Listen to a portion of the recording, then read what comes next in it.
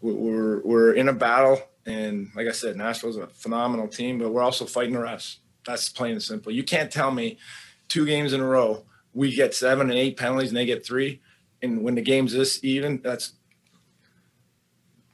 not right. It's not right. And I give my guys tons of credit for just sticking and going and playing their butts off and had a good chance to win. I mean, we still had a chance to win. Coming back, not right. 2 overtimes, a knick-knack penalty when there was stuff going all over, just flip the momentum, and they score the next shift after because we're out of rotation. That's not how it should go.